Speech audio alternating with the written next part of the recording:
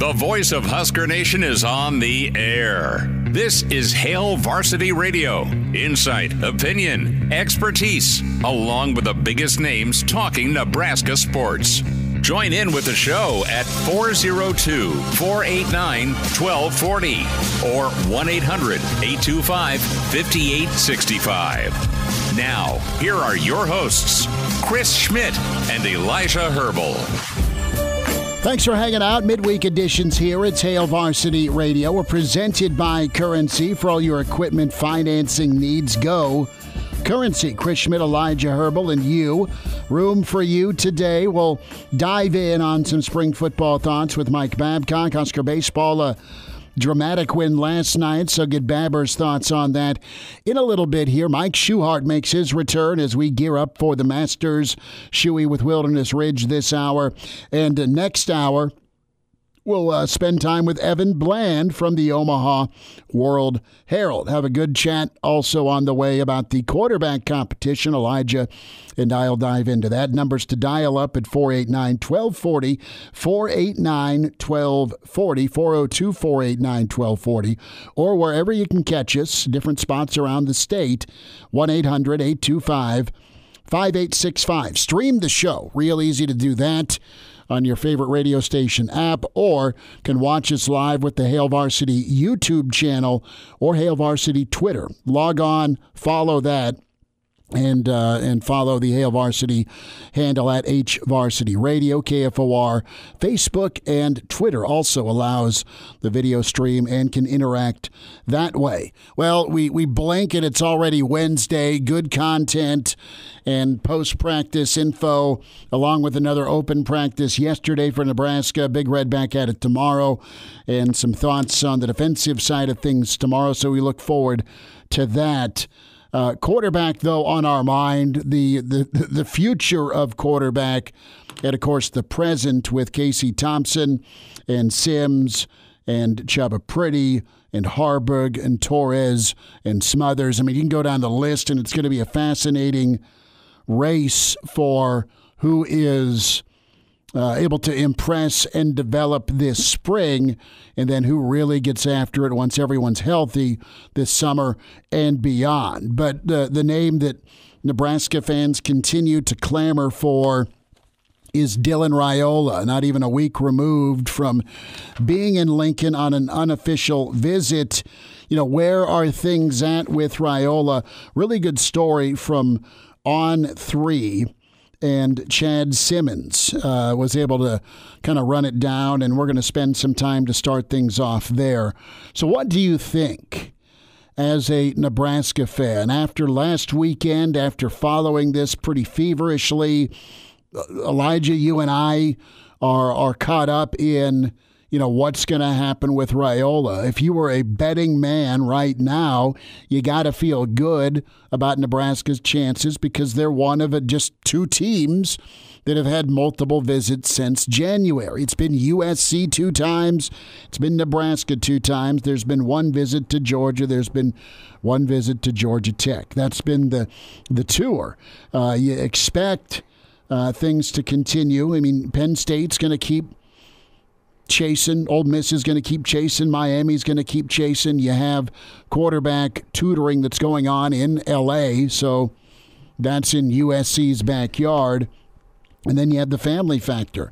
Hey, Uncle Donnie, how's spring practice going? Gee, Dylan, wonderful to hear from you again, right? I mean, I don't know if it's a call once a week or a FaceTime or how that works. But Nebraska is unique, and USC's super unique. And again, On 3's reporting with this, just to give them credit. The focus now, and rightfully so, for Raiola is to transition to his own spring ball. That's what's so unique. Yes, you have a population base that is super advantageous because of how emphasized and prioritized high school football is in Texas. They have spring football in Texas. They have spring football in Florida, in Georgia, in California, in Arizona. I mean, the warm weather climates, those guys can go do 7-on-7s all the time, right? You're always refining your skills Although there's not the contact, but at least it's the muscle memory, right? It's throwing into tight windows, whether the guy's got a helmet on or not. Different, but still it's working on your craft, and that's what the Raiolas are doing right now. He's at a new school, that's Pinnacle. Coach McBride's just down the street from there, so we've got our eyes on Pinnacle High School, and that's where the Raiolas are at right now. It does not sound like right now that a return trip to Lincoln is in the offing for Raiola. That means a spring game. It doesn't sound like there's a trip scheduled at the end of April for Oregon.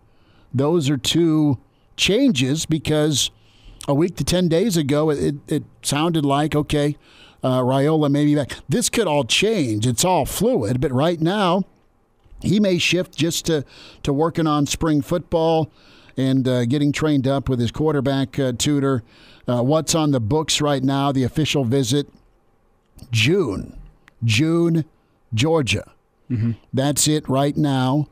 And we'll see if there's more schools that pop up or if it's just June and Georgia and the Dogs. I mean, it's been pretty fascinating to see this race where it sounds like USC was in the lead.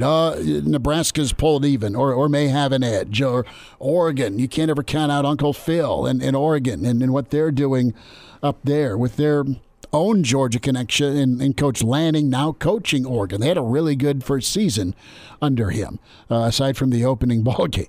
And now, of course, you're going to have Georgia in this. So I don't know. It is what I'm going to tell you. Honestly, I have no idea what the lean is, but it just doesn't change the sway. The more chances you get an opportunity to be in front of Raiola, the better. And the family connections is Nebraska's not even secret weapon, but it is their advantage.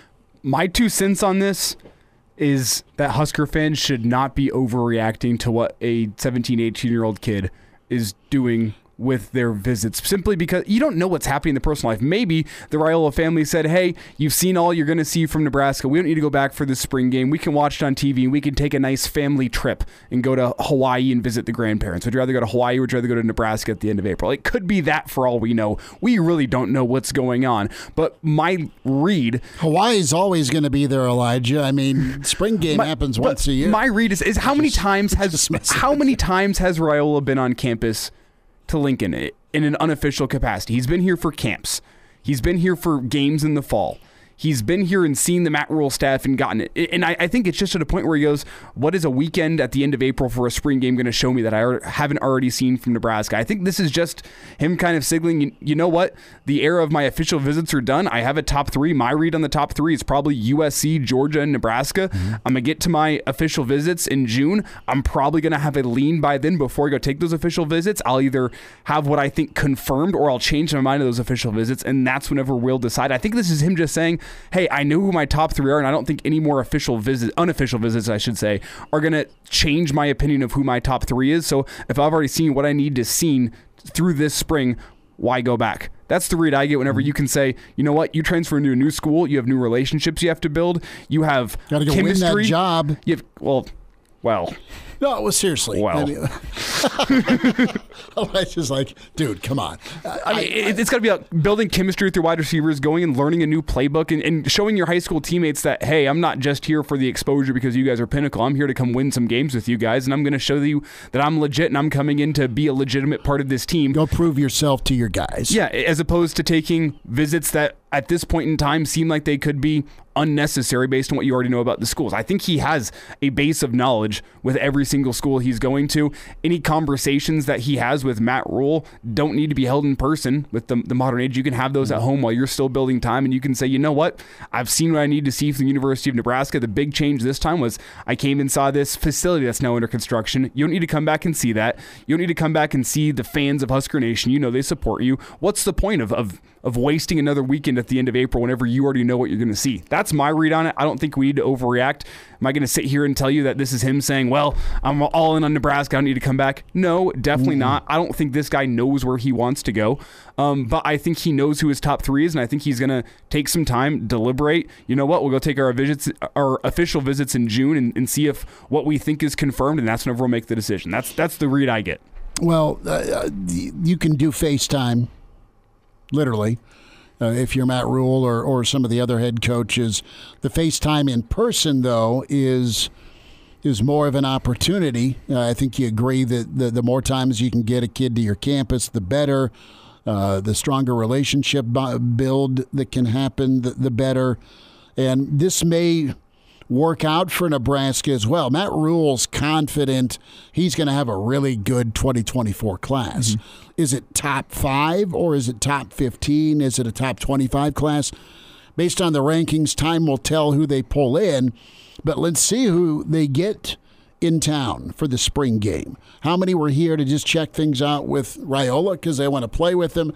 How many guys left last weekend saying, man, I want to come back? A lot of guys said, yeah, I want to be back. Do they do it during the spring game, or do you let them wait a little bit and then have them come back during the fall? But that may be too late because it sounds like summertime's going to be that commitment window. He wants to make a decision before his senior season. So it doesn't look like it's going to be April or May for a decision, especially if there's a official visit in June for Georgia, that timeline. So is it a July thing? I don't know. More and more quarterbacks commit earlier, but he has so many options because he's the top player in the country. He is going to do his due diligence. And in terms of hypotheticals that we're talking here, again, I want to emphasize we're not in communication with the Raiola family. We don't know what's going on behind the scenes, just like really nobody in Nebraska media knows what's going on behind the scenes. So a potential thing for what could be going on behind the scenes, he could talk to some guys that were here this weekend and they could say, you know what, we want Nebraska on our list of official visits. And Raul's like, well, I'll be back here for the spring game. And they go, we'll come back for an official. And Raul says, well, instead of come back for the spring game, I'll line it up with you guys and come back for an official visit this summer. That could be what's going on here for all we know. This could be a great move for Nebraska for all we know. This could be a positive, or it could be an absolute negative. It could be Raiola saying, I saw what I needed to saw on the official visit, and I've decided Nebraska's no longer in the running. Is that a possibility? Sure, it's a possibility, but there's so much that remains to be seen in this recruitment for us to actually figure out what's going on behind the scenes, and we might not know until a commitment has been made by Dylan Raiola what exactly is going on behind the scenes. He's been to a basketball game. He's been to a baseball game. He's checked out the football. He's checked out the game environment. Nick has a good question here. I'm having Harrison Beck flashbacks. Don't do that to yourself, to the throw god. Don't compare the two. Don't let your mind go there. I drink the Kool-Aid every year. If Raiola doesn't commit, do we still get a good class? I think you do. I think you absolutely do get a good class because of the fit and the thoroughness. Does it guarantee that each kid they take is going to be a 3-year starter and a 2-time all-conference guy? No. But I think where my mind goes is to the development phase. The more talent they get in, the development's going to be consistent with Rule and his staff. How much development is a kid going to need? And that varies based on how they enter into college football. And a 5-star could be somebody that's got all the tools you're drooling over, but guess what? When it comes to transitioning to college football, there still is some refinement they need. It's rare where you just make the jump and you're Trevor Lawrence, and by game 6 you're killing it. But let's also remember here, I think we need to get our definition of what a good class is straight, because in order to have a kids that stay and play, that's one way to put it, and win games. Sure. That's my definition. Whenever I think of the definition, stay and play. And maybe Nick has to clarify this.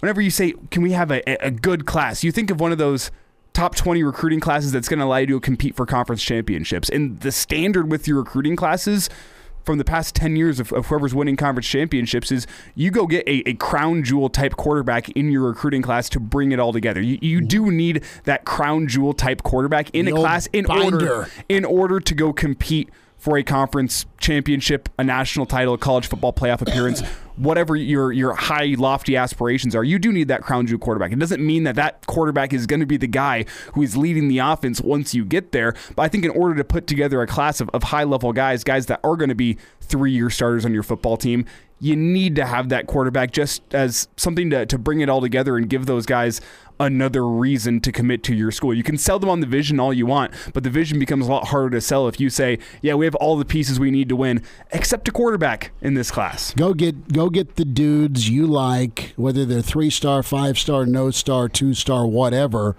and go to work with them. And I think that's going to be Rhule's approach, whether you're a 5-star or a portal addition. What I will say is I don't think you need that crown jewel type quarterback in order to get Nebraska back to where Nebraska fans want it to be. That's a want, not a need.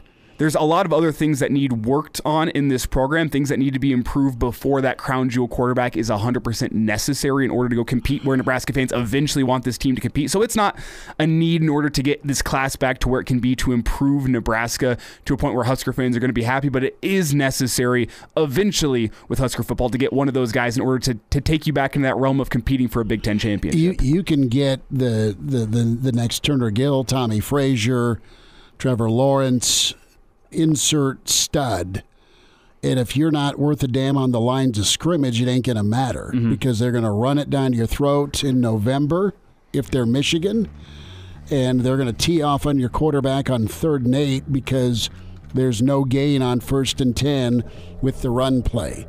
Or maybe you're trying to throw it, and guess what? There's 7 guys in the backfield. So there is priorities, but there is that wow factor. And to your point, yeah, you bring a class together with that stud quarterback. Makes it a little easier. Mike Babcock checks in next to Hail Varsity, presented by Currency. And now, back to Hail Varsity Radio. We'll keep this recruiting debate going. Good input from Nick, Elijah, and Craig. We'll get to your comments here. Mike Babcock joins us, HailVarsity.com and magazine. Babbers, we'll get your take, man. You've seen a lot of classes over a lot of years. That centerpiece quarterback, you think you get. Some of them have turned out to be that centerpiece quarterback of a class and a program changer, Turner Gill, and, of course, Tommy Frazier. And then you have guys that can come in and contribute. They start a year or two, and they're beyond serviceable. They're good players. What's your read and take on this whole Raiola thing? Well, it's because of his connections to Nebraska. I think that increases the drama Nice. of the situation for Husker fans. And, I think about he was an SID at Texas. I don't remember the name, but he used to say there's 2 seasons at Texas, football and spring football. And I would add one more to that now. It's football, spring football, and recruiting, which is a year-long kind of a thing. People get passionate about that. And, you can say, well, this is really a good class or it's not a good class, but the next group, look at the next group. It's always the next group. It's always the next group coming in. And in this case, it kind of stops here because of the family connection, I think, with Raiola and the fact that he's considering Nebraska in a situation where Nebraska has not had a lot of success here in recent seasons. That underscores how exciting it is that a 5-star quarterback would consider Nebraska and have it probably down to his last 3 or 4, you said, probably schools. I think that magnifies it. But I go back to the boring thing that I always say, I guess. If he were to come here, is he going to be successful based on the players around him? The players up front in the offensive line, the running backs, the receivers, the tight ends. How is that going to play out? And so I think that when you look at recruiting, you've got to get excited about not just the quarterback, but other guys that have committed that are coming into Nebraska. And you had, I think you had a 4-star offensive lineman. You had a 4-star running back from California, both of them from California. And you need to mesh And if you don't get Raiola, consider that you do have, Purdy is he's a sophomore. Mm-hmm. And there was excitement, when he came here, transferred here. Smothers, here's the thing. I wonder if come end of the spring practice, if somebody's going to be in the transfer portal because of what you're looking at and because of all the discussion around Dylan Raiola and the potential for him to come here. Are you going to lose one or two of those quarterbacks? Mike Babcock's with us here at Hail Varsity Radio. And Mike, is there concern in your eyes with this Raiola recruitment in terms of the fact that Nebraska may be putting all their eggs into one basket? I think that's where some of this concern comes from Husker fans whenever, Dylan cancels his unofficial visit to Nebraska for the spring game. It does feel like Nebraska's been all hands on deck for Dylan. And do you worry that there hasn't been a backup plan considered in case Raiola does decide he wants to go to a place like USC or like Georgia? Well, Elijah, I think that some of the belief that it's all focused on him is the fan passion. Mm-hmm. I think that it's difficult. It kind of gets distorted. It's difficult to really understand how they're going about their recruiting because we don't know all the factors in recruiting. We don't know all the players that they're taking a look at. We've got a pretty good idea, obviously, because there's so much passion in recruiting coverage here in Nebraska as well. But I don't think that if Nebraska doesn't get Dylan Raiola, I don't think it's automatically not a good recruiting session because, again, you've got to get the guys that can get the job done around that quarterback, whoever that quarterback is.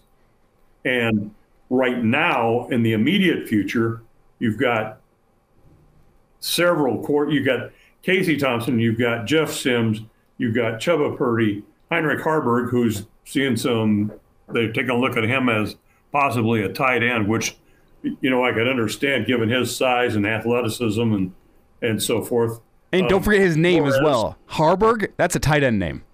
Yeah. And it could be where Heinrich ends up. I don't see him in the transfer portal. I see him being in a position where maybe he's going to move to a different position. But there's always that ability as a quarterback. You've got that Torres. You've got options there. And then you can look, if you don't get Raiola in this recruiting class, there's always the next recruiting class. You're always looking ahead. They're always recruiting ahead. So I don't think it totally hinges on him. It would be great if Nebraska got him, not only because of his ability, but because of the attention that he's drawn nationally. The 5-star, the best quarterback recruit out there, the top recruit, whatever. If Nebraska gets him, that shows that Nebraska, hey, even though Nebraska's had these losing seasons, it's still got the tradition and it's still got the ability to bring in a quarterback like that. But I really don't think that Nebraska is putting all of it's all in on one guy. I think that recruiting class is going to be reflective of Nebraska's needs, what guys fit into the system that they're trying to build here, and in some cases, guys that maybe will come in and redshirt 1 year to develop. Mike Babcock with us from HailVarsity.com and magazine at MD Babs on Twitter.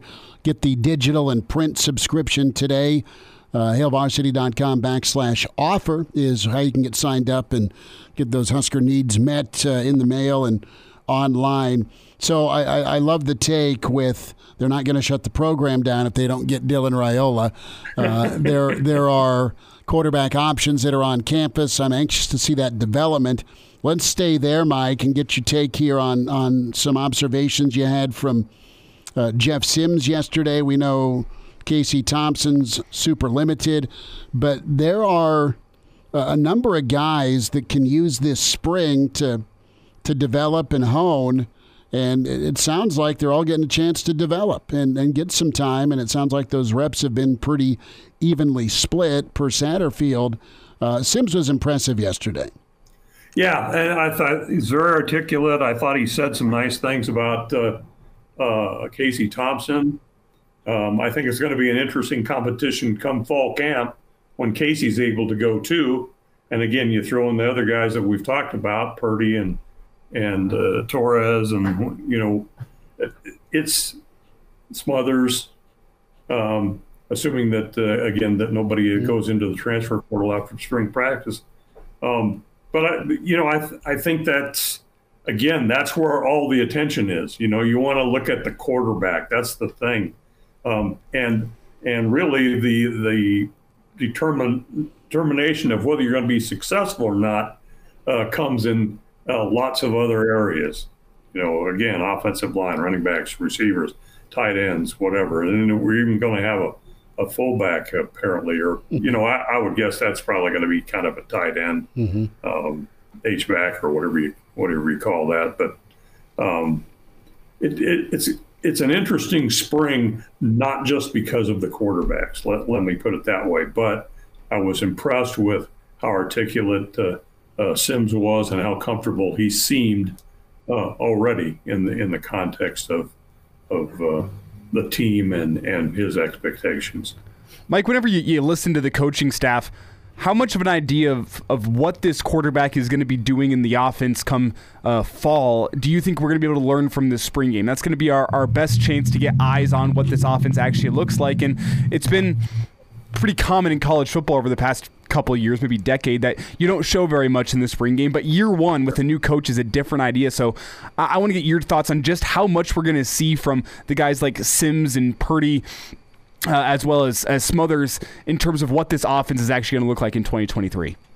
I get the sense that they're going to really rotate those guys in and get those guys in there and get everybody equal opportunity there. Because like you said, the spring games are all televised now, so you don't want to show too much. But we haven't seen anything of this system. So I think from that standpoint, it's going to be interesting to see something, regardless of who's playing where, how this system looks different than what we've seen in the past. And one of the things that Rule said yesterday was that there's going to be really no depth chart until the end of spring practice. He's not, they're not looking at that. I like the fact that he's, 0 through 9. You've got to earn it. The toughest guys get those numbers. The only thing, I didn't ask the question, but I don't think an interior offensive lineman can't have a single-digit number, can he? Or can no, I'd be very surprised. I think defensive line can get away with it. Toughest guys on the team, but they wouldn't have that number. Right? It's impossible as an offensive lineman because you have this series of ineligible numbers. You can't be wearing an eligible number. Yeah. So, Mike, real silly antiquated rule, just to kind of put that out there. But yeah, so Teddy Prohaska is not going to have number 9. No, he could though.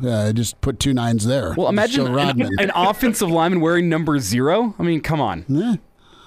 Big old donut, Elijah. You guys will be fired actually, up. Whenever you think about it, the big guys wearing the single-digit numbers never quite looks right. Not a good look. Well, that's where you start counting. See, 0 is center.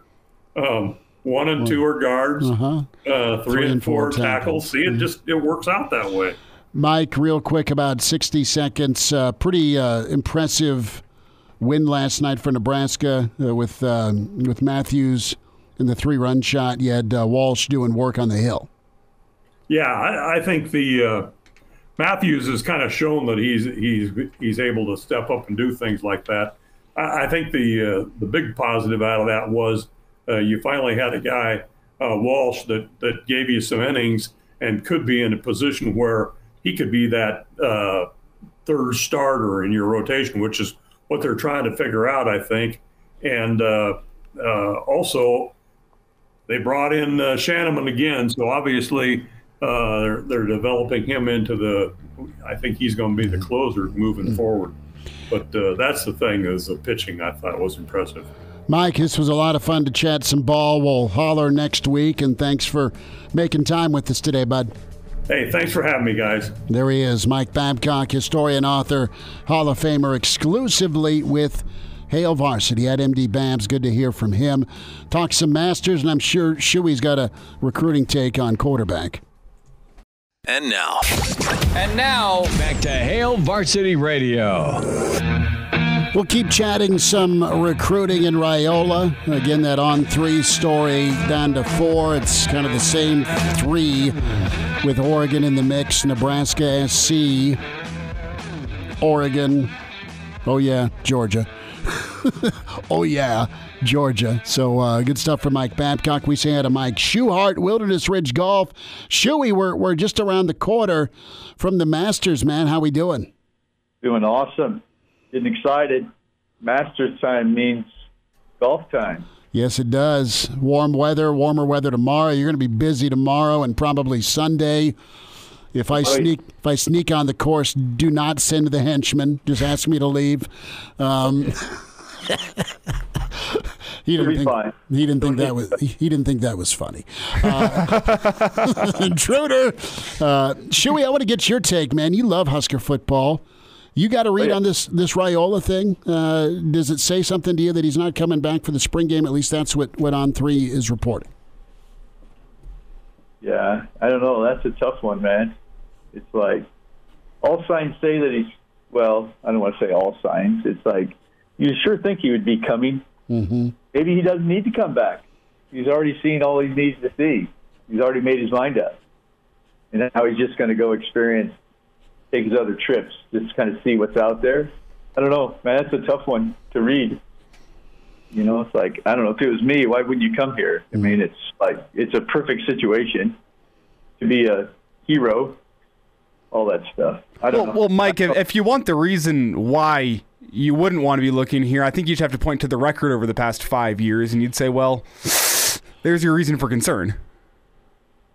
Yeah, no question. But at the same time, it's like, what are they building? What do they have? Who's coming with him? All those things like that. And it's like, you would sure think in your time that you're here, you're going to turn that around and be on the top instead of at the bottom.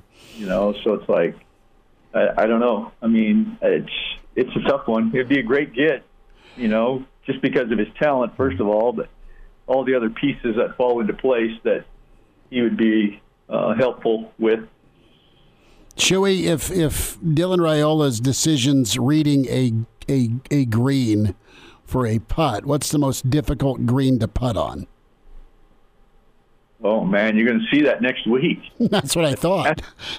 Pick one at Augusta is what you're telling me. Yeah, you can pick about any one, man. There's not an easy one there. I mean, they are so difficult.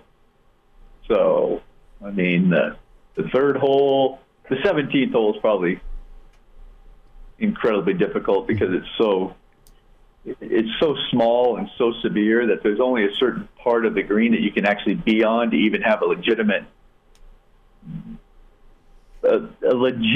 putt, aggressive putt. You have to putt so defensive there all the time, and you get too aggressive, and the ball's going to run away from you so far, and it's like it's scary. Mike Schuchart's with us, Wilderness Ridge Golf, Hail Varsity Radio. Shuey, do you think the LIV folks and the PGA folks will play nice next week together? Oh, yeah. I don't think they'll be. I mean, the media will make more of it than the players will. Okay.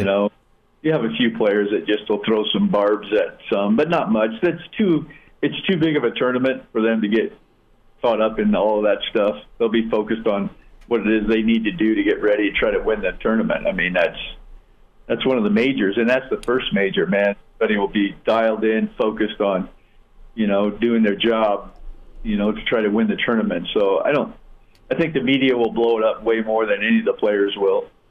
Well, that's been the story of LIV Golf, Shuey, is that the media has been blowing up more than the players have, and they've been making stories. But now we're a little over a year into the LIV Golf experiment, and, well, it seems to be failing. It seems like the media and some of the players that decided to stick around were right all along. So I want to get your reaction to that, the potential for some of these LIV guys to say, you know what, I was wrong. I want to get back on the PGA Tour. I thought that the whole time, It's like, especially, I mean, some you'll never go because some are just there for the money, because it's their retirement. pension, basically, because they're never going to be that relative on the PGA Tour. They've been there, but there are some guys over there that could be relative over here, and doing what it is that you want to do, which is to win majors, to win championships. No championship on the LIV Tour is ever going to, bring the same prestige as any PGA Tour event, So I think you have a few of those guys that will want to come back because it's like, money's not everything. It's like, geez, how much money can you have? Obviously, you can't have too much, but, at that level, with the amount of money that they're making, I mean, titles are equally as important as the money to some of the players. There are some guys that it doesn't really matter, money, because they're never going to compete. That's why they went there in the first place. Get me paid and let me do what I love doing, and if I win something, that's just a byproduct. But it's not a drive, and that's some people's mindset. Shuey, a thought with Mike Trout and Tiger Woods teaming up for a golf course in Jersey. What pro athlete would you team up with to design a course? Oh man, well he'd be the first one, no question. Then you got to go with Aaron Judge, don't you? That'd be all right, Judgy. That'd be good. The Bronx Bombers put a golf course in New York somewhere. Man, that would be home run there. Well, you're not going to design a course with Aaron Rodgers. You can put an ayahuasca den at the turn. There's so many potential options for an Aaron Rodgers golf course. Yeah, you have to when you make the turn, you got to go into that dark place for a while. Go to 10 feet. A 30-minute darkness retreat on the turn if you shot over par. Exactly. You want to talk about glow golf? Right. It would be. Oh, the ball's talking to me. Sweet. It says, "Hit me straight, please. Hit me far and hit me straight." Shuey, before we go, partner, what's happening at Wilderness? Spring is here. You got the aquatic center that's incredible. All sorts of things going on with restaurants and choices and membership opportunities. Man, give folks the rundown here for this spring. We got construction going on our new tennis pickleball complex, so that's getting closer and closer each day. So another amenity that we're adding. So the Timbers members area opened up. It's beautiful down there. As the weather gets nicer, we're getting closer to the swim-up bar being open for Schmidt to enjoy, or two. So people are just really anxious, man. They're waiting for some nice weather. They want to get out there and play golf. So starting to green up. It's getting exciting. Are you planning on bringing Matt Rule out to get those pickleball courts open in the right way? He's got an open invitation to come out anytime you want. Heard it right here. All right. Shuey's laying it down. Shuey will purposely lose to him in ping pong and then get even on the golf course with him. Mike Schuchart, Wilderness Ridge. Shuey, real quick, partner, folks can log on and find out more where for membership info. Go to wildernessridgegolf.com. Any and all information you need is right there. Look for Tammy Nagel is her name. She's our membership chair, so contact her and she can give you all the information you need on what we have to offer, and you can set up a tour. You can come out and take a tour and see what's out. That's awesome. Shuey, we'll talk next week, bud. Thanks for the time. You bet. Thanks for having me. Stay safe. And now, back to Hail Varsity Radio. One final time this hour, Evan Bland, about 10 minutes away. We'll check in with Evan, some Husker football and baseball. Some thoughts on the quarterback battle. Who you betting on? Is it Sims and that's it? Or do you think someone else can make some headway this spring? Those lasting impressions. Schmidt and Elijah Herbel. Hail Varsity Radio, we're presented by Currency. For all your equipment financing needs, go Currency. And get buckled up, hands on the wheel, eyes and minds straight ahead. The driver has one job. That's to drive a message from the Nebraska Department of Highway Safety Office. So Craig chimed in. We started the show talking about Raiola, the on-3 story about where things stand, and it doesn't sound like a return trip to Lincoln or a trip to Oregon in the offing in April for Raiola. Again, that is from Chad Simmons of On3, their national reporter. Listen, there are 4 teams in contention: SC, Nebraska, Georgia, and Oregon. And you've got good buzz with USC. You have Lincoln Riley, his history of quarterback development. You've got Murray and Baker, and right now Caleb Williams. That's the pitch for SC. Right now, the deep ties to Nebraska. You have the love that's been very real by Rule and company as the top target. And, of course, Donnie is a member of the staff. You want that ultimate centerpiece for your first class in your first season. Now, Rule did a great job of bringing a class together on top of the transfer portal for Nebraska to close like they did. And we were talking about what you need versus what you want, and you need a really talented quarterback. We'll get into what that looks like on the field performance-wise. What's optimal for Nebraska? What's difference-making versus just steady? What's gonna not lose you games versus go give you the opportunity to separate yourself? Usually it's quarterback. It's a quarterback with the talent, as Mike Babcock aptly put, around him.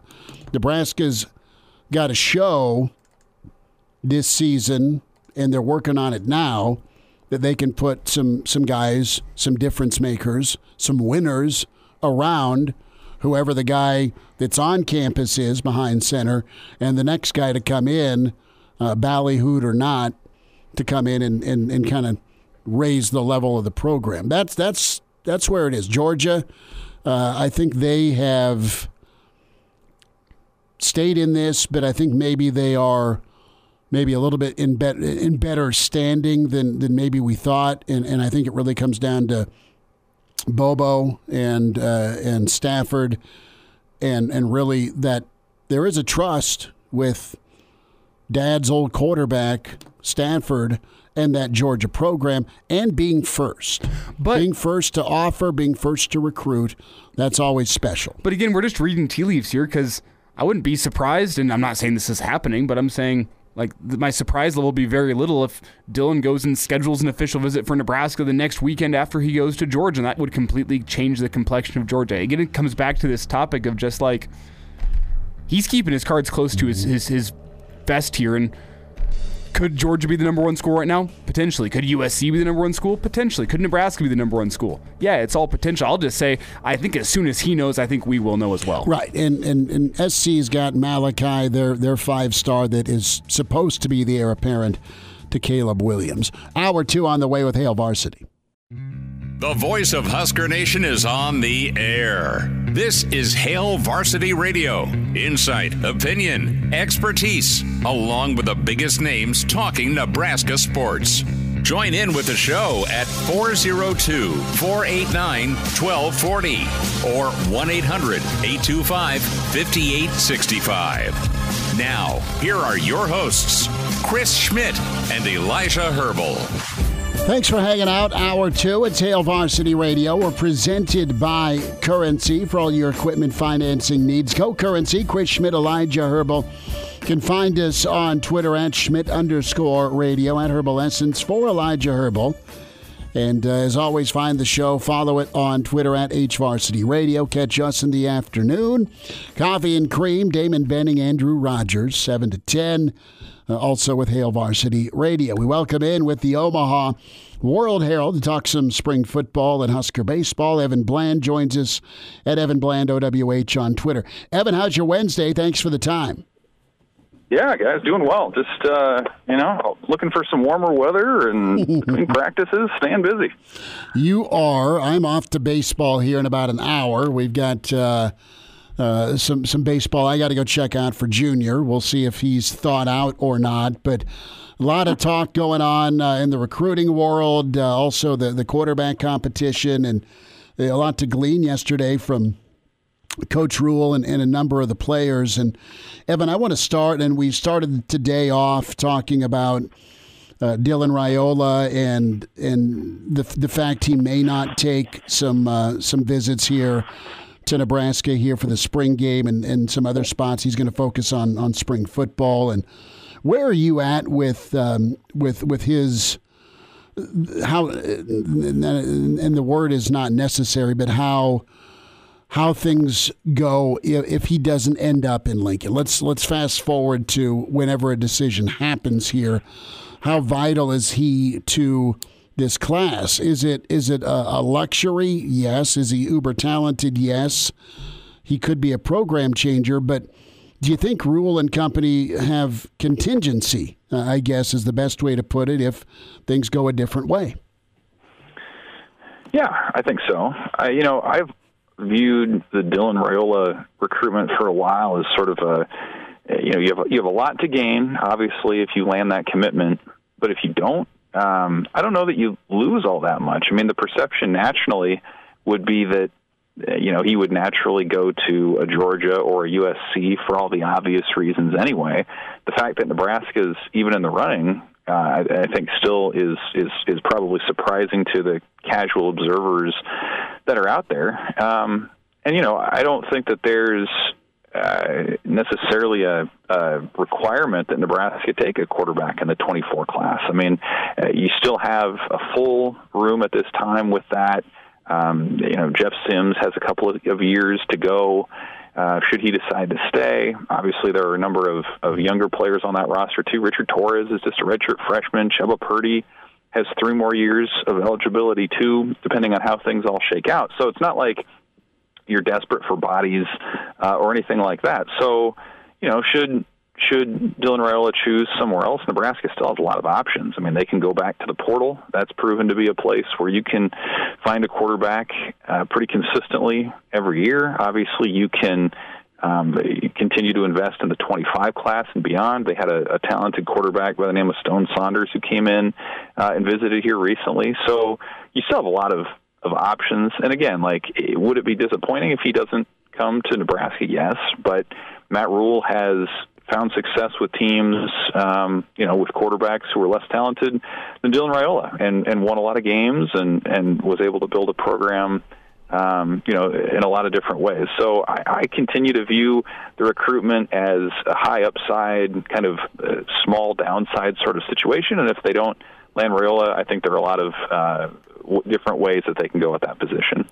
Evan, if Matt Rule, say, does land a commitment from Dylan Raiola this summer, how much do you think it will change his plans for the rebuild of Nebraska? He says he doesn't want to wait to win. He wants to win now, and obviously that would fall in line with that. But in terms of building this roster up, how much do you think that having Dylan Raiola on the roster would just change that as a whole?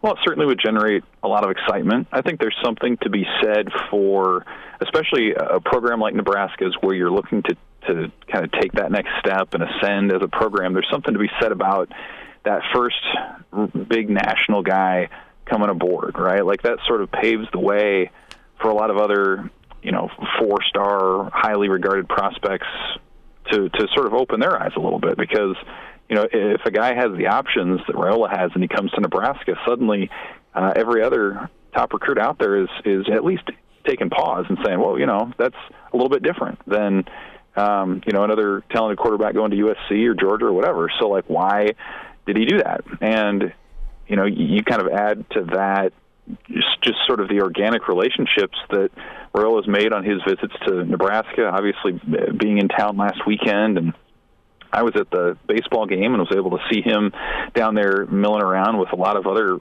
top regional recruits at other positions.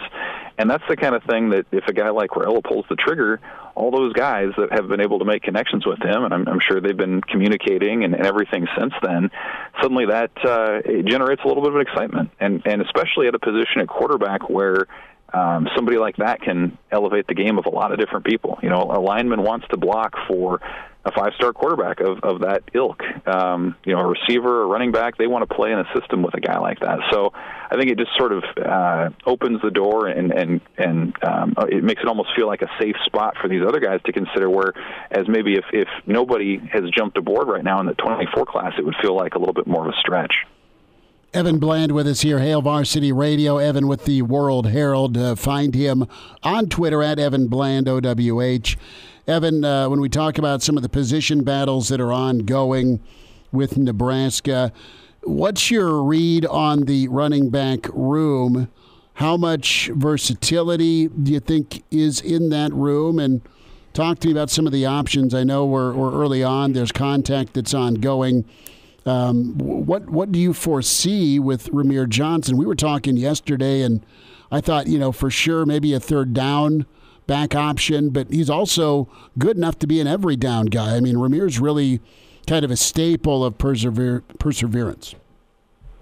Yeah, he's a good story. Good redemption story. It sure looks like. I mean, you heard Matt Rule talking about Rahmir yesterday, and he kind of skipped over 2022, which there was a healthy Rahmir, and he just wasn't on the field for a number of different reasons, really none related to him or his own performance. But yeah, I mean, we saw flashes of what he could do in 21. I always think of the catch he had against Michigan that really just, lit Memorial Stadium on fire and showed what he could do. He's probably the straight line burner of the group. I think we've heard Gabe Ervin's name every time Matt Rule speaks. I mean, he's somebody who's been, really impressive to him. Obviously, Anthony Grant has been back at practice now, got some academics and such sorted out, and so he's been back out there, and he was productive last year, I think right around 900 rushing yards. And so, when you hear Matt Rule yesterday say, I don't know about the rest of the Big Ten, but I like what we have in our running back room, I guess that didn't really shock me, because you think back to how they constructed this roster in the offseason and where they tried to address needs in the portal. One of them was not running back. I don't think they had really any interest in contacting running backs that were in the portal, because they felt good about what they had. A.J. Allen would be that other one who is coming off of an injury and who just looks like he oozes potential when he's been out there. So I think they recognized from film back then that they had a pretty good room, and I think that's only been reinforced here a third of the way through spring. And I think the other part about that room is they all bring a little bit of a different skill set. I mean, Rahmir Johnson's sort of that, he can catch the passes. He's the straight line burner. Gabe Ervin comes from a big high school program. Obviously, he was highly regarded when he was a true freshman, and getting the starts at Nebraska the way he did. And Grant's sort of more between the tackles, as we've seen, getting north-south and maybe getting some tougher yards. So they have a wide variety, I think, of skill sets and even some body types that should serve them well here moving forward. Evan, whenever you look at this offense next year as a whole, which race do you think is going to be more important? Is it going to be that running back race, the quarterback race? Because Matt Rule has talked about, a lot about how much he wants this offense to be, I don't want to call it run-focused, but going to have a strong run game. You want 75 rushing yards per quarter, and whenever you hear that, you think, well, that running back race is going to be pretty important if that's how much you want to be running the ball. But again, the quarterback is always kind of the be-all, end-all of an offense. So I want to get your take on, as we go through spring and get into summer, which of those two races for the starting job is going to be more important?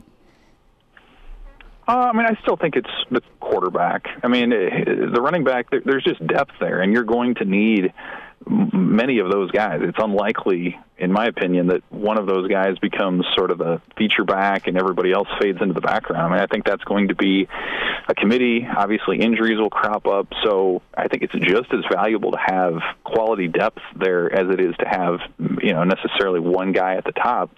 The quarterback spot is interesting to me because, again, Sims is a guy that this staff identified that they, Matt Rule's talked about it, how he, as an NFL coach, would watch Georgia Tech games on Saturday because he used to coach Jeff Collins, who was the head coach there. And so he'd watch Sims and what he could do and saw a dynamic player. And so it was a natural connection when those two got together in the portal and he came to Nebraska. The Casey Thompson part of it, I think, is a lot more interesting as this staff has gotten to know Thompson. I think you can notice that their answers about what Casey Thompson is all about have gotten longer. They've impressed. They've been impressed by his work ethic. Matt Rule calls him like a coach off the field right now.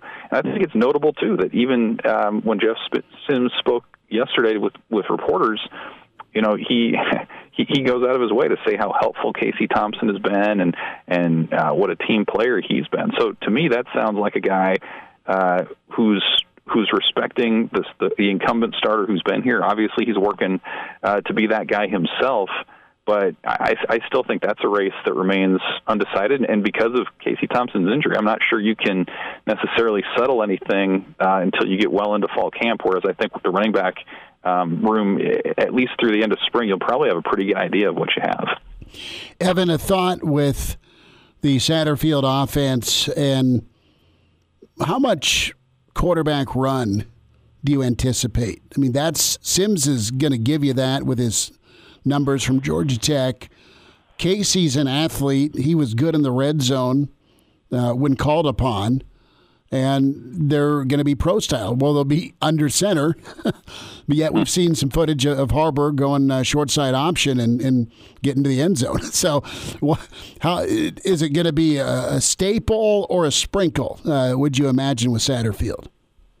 It's a great question because they have described it as pro style, and you don't necessarily think of the quarterback run game being heavily involved in that style. You think of that more maybe with spread attacks like we've seen at Nebraska over the years. And so, I think you probably want to have a handful of design runs for your quarterback, but not too many. I mean, you look around at the top programs in college football, and they're protecting their guys. And as you see, if you put your quarterback in harm's way too much, injuries are going to pop up. And we've seen that year in and year out, whether that was Adrian Martinez or Tommy Armstrong or Taylor Martinez. Like, that's just the nature of the thing. So I think you want to have a guy who can pick up 10 yards on a scramble if you need to. And, in my opinion, both of those guys can do it. I mean, Sims has been somebody who's done it more in his career.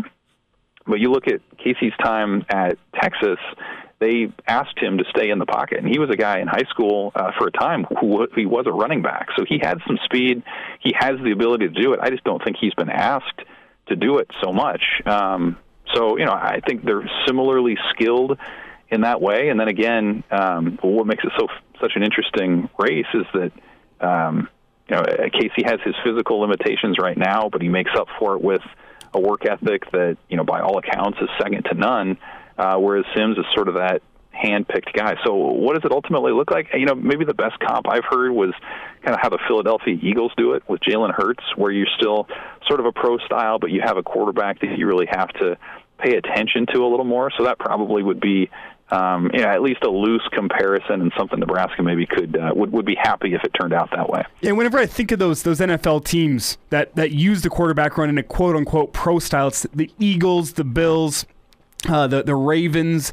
I mean, there's plenty of NFL offenses out there like that. Whenever I think of that, I think somewhere in that realm of 4 to 6 design quarterback runs a game. And if it's working, you use it more than that. But 4 to 6 seems to be the baseline. I think so, for the injury reasons that we said. But then, if you're doing it more than that, then you're starting to look like what Nebraska was a couple of years ago. And the teams that are running their quarterbacks 10 to 12 to 14 times a game, those are the teams who don't have other answers. And how many times did we see that with Nebraska, where they couldn't get the run game going, whether that was line blocking, whether that was the running back. And so it was pretty much left up to Adrian Martinez to make something happen with his legs. So you don't want to go down that road, which is why I think that running back depth is important, why bringing the offensive line along is important. But yeah, I think ideally you want to still have that element with the quarterback run where you're making the defense on the other side. You keep that in the back of their minds, and I think that makes the offense more effective overall.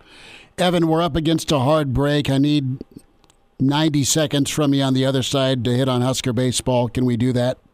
You got it. All right, good to get caught up with Evan Bland, Omaha World Herald.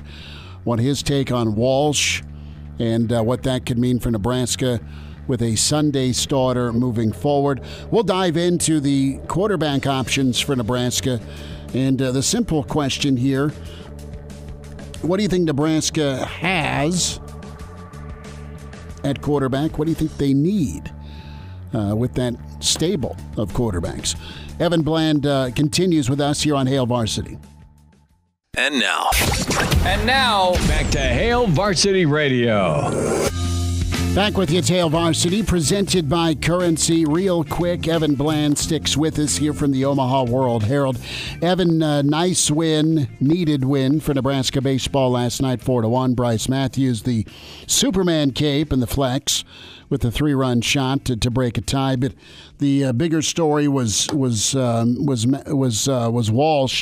and his performance on the hill. What did last night show you? Is it a statement to Bolton Company for Sunday consideration?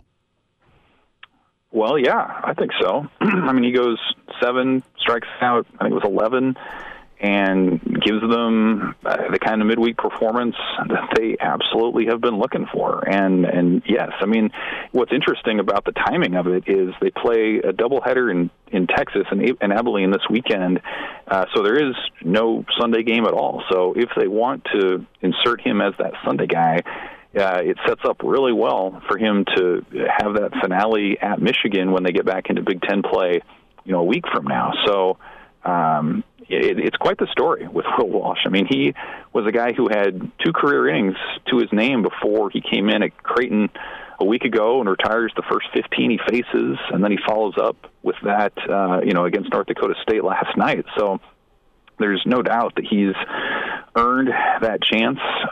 He's an interesting guy. I mean, he was somebody who was hurt most of his first 2 years on campus. He redshirted.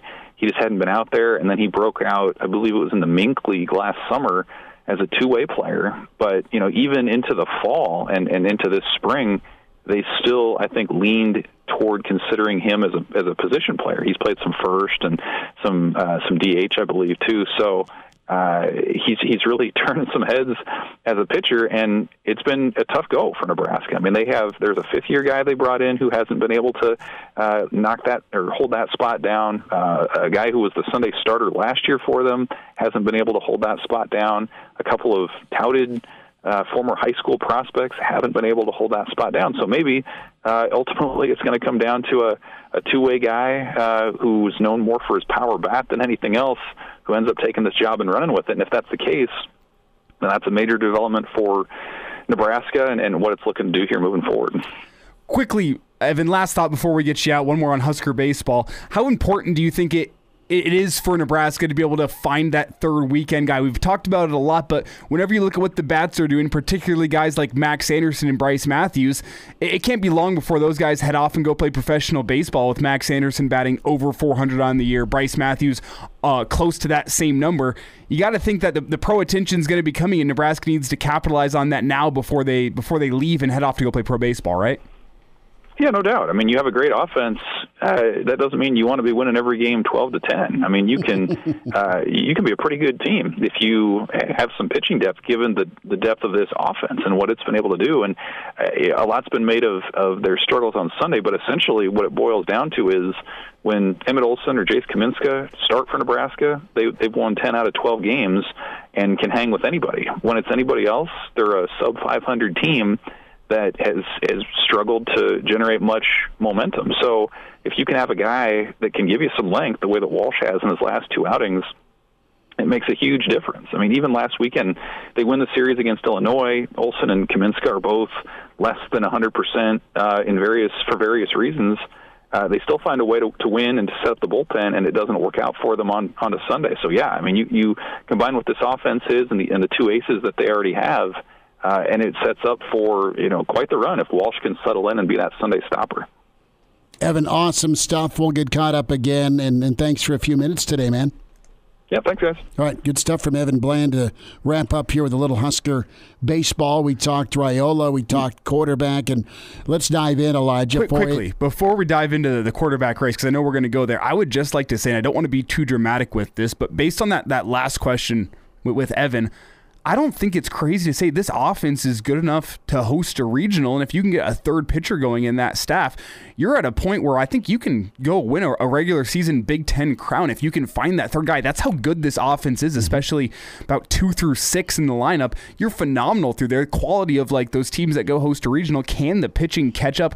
I don't think it's unreasonable to think if you can find a Sunday guy that we could be talking in a month and a half about Nebraska hosting a regional. I don't think that's crazy. That's their goal, and they are mashing the ball well enough to do it. They just need the arms to to catch up to the offense. And yeah, if Walsh can stay hot and be what he's shown, that's awesome because your 1-2's fantastic. Well, and in terms of power numbers too with this team, I think every single pitcher has a guaranteed, I don't want to say guaranteed because you can't guarantee things in baseball, but it feels like more nights than not, you're going to get 1 to 2 home runs and you're going to have at least 3 to 4 runs of support. Can Nebraska find a guy that can consistently keep an ERA over the course of 7 innings below a 4? If you can find a guy like that and throw it in the Sunday lineup, I think you got a great chance of throughout the Big Ten going and sweeping a couple weekends just with how good that offense can be. Well, you need to sweep a lot in the Big Ten, first of all. Second of all, the starting arms,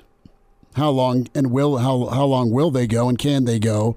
So you're not saying who, as we speak right now, bullpen-wise, that's been the Achilles. That's been a problem. And that's how you make deeper runs into the postseason is through a deeper bullpen because you know how many games you're going to be playing with guys on limited rest. You need a deeper bullpen if you want to make a College World Series run. I don't think this team is even close to a College World Series team, and I'd love to be wrong on that, but I don't think it's there right now. But I think you have the offense to go host a regional and maybe get yourself a chance at a super regional where then things would get a lot more difficult. That'd be great. Quarterback discussion. So let's talk about what Nebraska has right now. You've got the battle here. You've got Sims, the standout with 23 games under his belt, dual threat, really talented NFL guy is what Rule says, or at least a body type. Purdy, plenty of room, and that arm talent. Harburg, and of course Richard Torres. You've got Smothers. You've got Casey Thompson on the sideline. And I loved our discussion with just the run game element from the quarterback in this pro style. Great comp from you on Philly, on Buffalo, on Baltimore, just enough to be dangerous, right, with that quarterback run game element. And Baltimore might be the exception to the rule, and maybe not for much longer with Lamar Jackson's situation, but that's kind of one of the questions around Lamar is what is his longevity like, and you don't get those topics of conversation with guys like Josh Allen and Jalen Hurts because their offense is limiting them. Usually it feels like about 5 designed quarterback runs a game, and then you know what, if it comes down to the fourth quarter and you need it, you might get that number up to 7 or 8, but it feels like they come into a game with, all right, we're going to get the quarterback about 5 designed run plays per game, and we'll go from there. They've stayed much healthier as well compared to Lamar, and it just takes one time. But when we talk about the quarterback emerging, we know that Nebraska's offense wants to do the following. They want a strong run game. They want to use tight ends. They want ball control. They want to be physically dominant in the fourth quarter. And they have all this speed for a reason, either in the backfield or at wideout to get big plays. You can't coach and catch speed all the time. But what are you asking from that quarterback? What do you need if you're Nebraska at offense for quarterback? And Rules won double-digit ball games with guys that are better than serviceable, but they're not all conference. They're not all conference, and that's impressive because you're not building the offense around the quarterback, and you need all the help. You need to be diverse offensively. You need that combination of a signal caller that can move around in the pocket, can make some passes, and if they've got the O-line and the running game to do it, lean on that, and then just manage and then make a play or two. The teams that have won and won big in college football, they've had a monster difference maker at quarterback. Mariota with Oregon. You look at some of the dudes with Ohio State. You look at Burrow. But even with Burrow was incredible, and he's so smart and talented, but he had the ultimate crew around him. Good running game with Clyde, the wideouts that are killing it in the NFL. They were special because of what was around him. And it really just depends on what you have at running back and wideout. What do you prefer to lean on? What's your go-to? Is it going to be your run game because you got some damn fine running backs that can get it done for you 1 through 4, and then you just play action and you make the throw? Is your quarterback your best asset? So, yeah, we're going to build an offense around him and let him lead the way. Trevor Lawrence and Joe Burrow are 2 guys that are exceptional, but they had the guys and the skill players and a really good line there. So if I'm Nebraska and I'm looking at year one, I need a guy that is going to take care of the football. That's been emphasized by Satterfield, by Rule, and you have both quarterbacks that have been, I don't want to say problematic, but they've not been perfect or on the low end of turnover numbers. That's going to happen when you're throwing as many passes as Casey did at Texas and was asked to at Nebraska. You're going to have some interceptions. It's the fumbles that kill you. Well, at least it has with Nebraska and their turnover numbers with their quarterback. So I look at Sims, and from an advantage standpoint, it's not that Casey can't do it, but Sims has done it well. What's the availability? What's the durability? Both these quarterbacks also, when we're talking 1-2 projection-wise in this race, they've had a history of injury through no fault of their own. They've just gotten dinged up because they put their body on the line or they've not been protected. I asked the quarterback to just make some simple throws, hit about 65%, be dangerous with your feet, make some big-time throws when called upon, but you don't have to carry the team. Well, and what I don't want from this quarterback race is I don't want the coaching staff to pick the guy that they think fits their offense better. I want them to pick the guy that you trust more with the ball in their hands. Let's say 4 to 5 minutes on the clock in the fourth quarter, you're down by 3 and you're starting with the ball on your own 20. Which guy do you trust more to have the ball in his hands? And then you build your offense to suit that guy the best. I don't think, especially in year one, you should be coming in here and saying, well, we're going to sit the guy we trust more on the bench because the number 2 guy fits our offense better. I hope that that's not Matt Rule and company's plan. I don't think, from what I've heard from them, that is what their plan. So the question becomes, which guy do you trust more in crunch time? 5 minutes on the clock. That's what I'll say. You're down by 3. You have the ball in the 20. You need to go 80 yards. Who do you trust more? Whichever that answer is, you build that offense to best suit that guy. And then you know what? If he goes down with an injury, you have that backup plan with the other guy where you can change up your offense just a little bit. But that's what I want in this quarterback battle, is the guy that you're just going to trust more with the ball in their hands in crunch time. And we haven't seen much from Jeff Sims right now. I think Casey Thompson showed us last year he can be that guy. Casey's done that in his career. He can be that guy. But if you think that you trust Jeff Sims running a quarterback run type offense in the fourth quarter, I guess that's the coach's decision. That's why I'm not coaching. But I just hope that that's what the criteria is for this quarterback race as it heats up. You know, it's really up to the other 10 too. What can the other 10 give you to help supplement so you are not a one-trick pony? That'll be something to look forward to this spring and beyond, is just where the balance is in the offense. Can you rely on the run game? Can you get the wideouts and tight ends and not ask the quarterback to do everything? And now, back to Hail Varsity Radio. Back to you, it's Hail Varsity Radio, presented by Currency. Time for a Jock Doc Wednesday. Nebraska Orthopedic Center. Dr. Brandon Seifert with us. Dr. Brandon, what's the good word? How you doing? Hey, I'm doing great. You're still suffering from some bracket busting, but I'm hanging in there. How about yourself? Yeah. It's been a long time since there was any rooting interest. We'll just move on casually from that. And NBA playoffs around the corner, and the Brooklyn Nets shutting down Ben Simmons the rest of the season. Insert joke there, but in all seriousness, with Simmons, this is pretty serious. The doctors and different specialists have consulted with the Nets, and he's entering into a rehab program on some full recovery, and it sounds like there's some nerve issues in his back, Dr. Brandon. Touch on some potential reasons for this, and I know I can only imagine the wear and tear on an NBA player's back, be it a big man or a point guard, but just the amount of physicality, even in today's NBA, that's a reality. Yeah, absolutely, Chris. So you think about him, and all of us at that level start to get pretty nervous about once you start to have some of these, lumbar spine, maybe some disc issues, nerve issues. In terms of once you start venturing into the surgical realm. And I think a lot of us obviously remember the stuff that Tiger went through in the golfing world with his back issues. You also got, Peyton Manning had something a little further up, more cervical spine issues. So they can be pretty problematic. They're not being super forthcoming in terms of, what his surgery was initially, whether it was a disc issue, But that would be my assumption. So now you're in a scenario here where this gentleman's had previous surgery on his back, really has kind of struggled to get back to playing fairly well following that.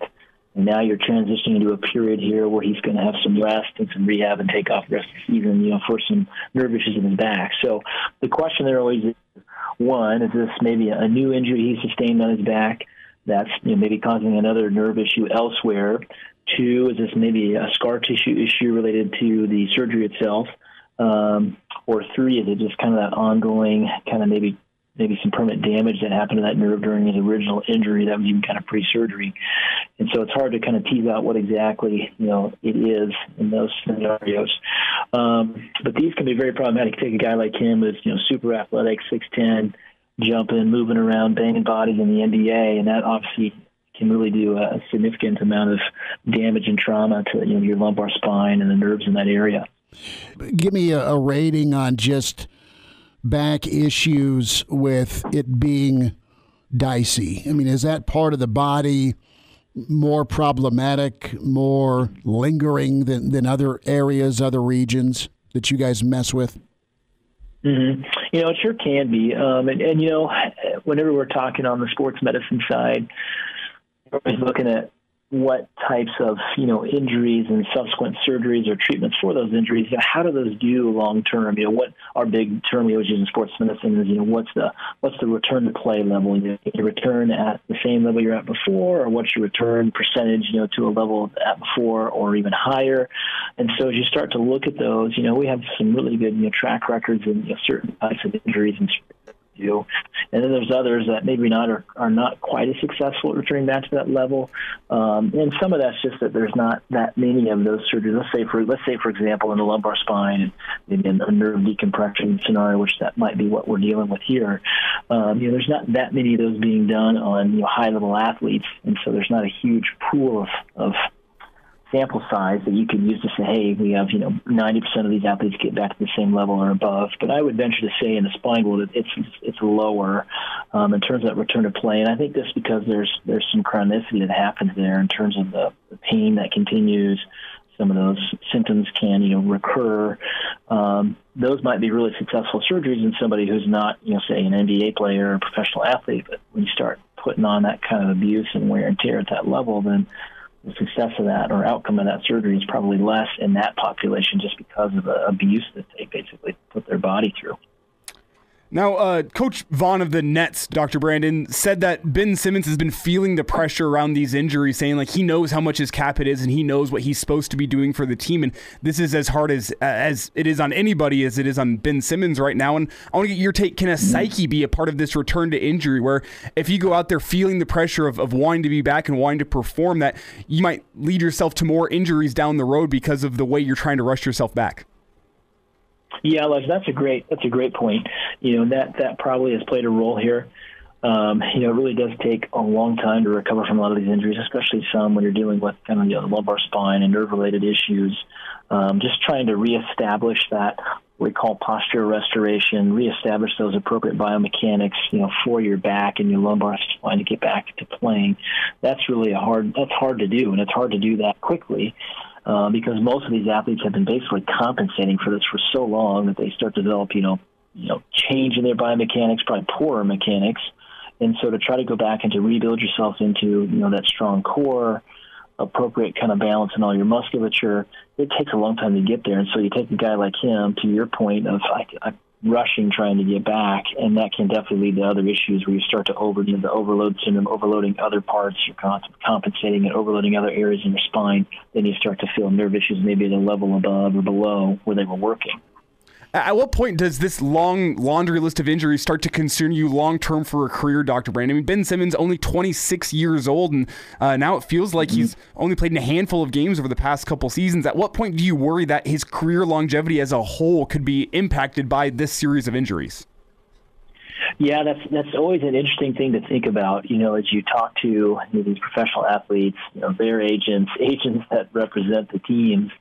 And it's interesting to kind of sit in a room with those folks and see how they view different injuries. There's some injuries we've talked about before where they'll look at and not even bat an eye, like, no problem, we're going to draft this person because they're going to do well after this. That's a good outcome. And there's other injuries on that list where they don't really want to touch them. They don't want to draft them. They're worried about them. They'll move them down the draft board. You know, they may pick him up after the draft as free agent. And so this is one of those that I'd start to get a little nervous about when you start to have these kind of chronic lumbar spine nerve-related issues. Again, we're speculating here, so we've got to be a little bit careful as we don't know, truly what the structural damage is for him. But I would definitely be a little bit hesitant there. And then obviously you start talking about the knee issue too. That's always such a hard debate. Again, just sitting here not having all the data in front of me, yes, I would be concerned about that. Obviously, if we had some more maybe concrete data with some further imaging, MRIs, we might change our mind on that. But that is definitely a debate I'm sure the front office is having seriously about him right now. Dr. Brandon, real quick, what could be an issue moving forward if he's cleared, he gets back, he's healthy? What's he going to have to really hunker down on from a game standpoint, what he brings to the table? It's always been assists and getting to the rim. Yeah. As I look at kind of lumbar spine pathology where patients have pain, what's kind of that worst thing to do? A lot of it is when you're kind of reaching up and you kind of arch towards the back. So you're kind of hyperextending that back. So that rebounding motion going up to dunk, going up to contest the shot, that's the part that will probably bother him the most. And then you think about kind of that downward part where you're jumping and landing, and you're kind of having an axial load on that back, and that kind of axial load through that lumbar spine is going to really irritate that area as well. Dr. Brandon, we'll get caught up again soon. Thanks for a few minutes today. Thanks, fellas. You guys take care. And now, back to Hail Varsity Radio. One final time, Wednesday edition, Hail Varsity Radio, Spotify, iTunes, Google Play. Get the podcast, the segments you want, or the whole bleeping thing, the whole show. Spotify, iTunes, Google Play, or just watch Hail Varsity YouTube channel. And check us out daily on the Hail Varsity Radio Twitter feed at HVarsity Radio. Chris Schmidt, Elijah Herbel, give us a follow at Schmidt_radio, at Herbal Essence for Elijah Herbel. Trev checks in with the network tonight. That follows us up in Omaha, so check that in and see what he has to say. I got lost watching a Husker football game this afternoon. It showed up on Facebook. It was the 91 Nebraska-Colorado game. It was edited beautifully where it didn't take too long. It was the infamous 1919 tie where the Buff faithful, the stand-up students, were chucking snowballs while the game-winning field goal was being attempted by Byron Bennett. There was an egregious multi-infraction clip fest that resulted in a 2-point play return by Greg Biekert that screwed things up. Nebraska wins that thing 19-17 without the 2-pointer. Sounds like no hard feelings on your part with some of the. Now I remember where I was watching it over at some friends. I mean, and what's cool, and like if you bring this up to Dolman, there's some PTSD with Dolman in this game because I think he was on the sidelines for it. It was 8 below as the game concluded or something like that. With wind chill, I assume? Yeah, it was a night game in Boulder in November. Mm-hmm. And it was the old AstroTurf at Folsom Field, so it was nothing but concrete. Yeah, okay. Yeah. Good ball game, though. The old 5-2. We'll have to bring that up to Chuck, see what he thinks of that game. And I think we had a comment on the StreamYard about that one a couple days ago, so that would be good to bring up with him. Ask Mondays with Charlie, only 5 days away now. What Colorado game do you hate the most? We talked about this a couple days ago, but it is interesting to me how really, and I'm sure I'm going to have people in the stream that are mad about this. For my generation, I feel like the Iowa rivalry has at least matched that Colorado rivalry, at least in terms of our minds, because the last one we remember, Nebraska, Colorado, was that 2008 and Dominican Sue one, and I know they've also played in 2009, but if I remember correctly, Nebraska... That was the Tiger Woods crash. That's what I remember from that game. And if I remember correctly, Nebraska kind of beat the brakes off Colorado in 2009. Is that right? Oh, it was 2-touchdown win, but Colorado, it was like an 18-point ball game, and then I think Colorado got the dirty cover. Yeah, so like the one that my generation remembers is the Sue interception followed by the Alex Henry kick. That's like the defining Colorado game in our memory, and we never quite saw the glory of Colorado actually being able to contest Nebraska on the football field, with the exception of that 2005 Bill Callahan game. So that's why that was an incredible game to be at too, where they eject the entire student section. I was at that game with my dad and my brother in 2005, where there's empty water bottles or whatever was put in said water bottles being launched at the end of the third quarter. Corey Ross and company, Zach Taylor, they just carved up the Buffs. We don't bring that up to Barney. Barney's golfing tomorrow, so we'll have to talk with Barney next week. We should just do a Colorado-Nebraska game profile leading up to our trip to Boulder. Oh, we'll go through every single Nebraska-Colorado game that Barney coached. A weekly segment. Well, he'll want to spend plenty of time on 01. Yeah. Take a shot, he said Chris Brown. Talk to you at 4 tomorrow. Thanks.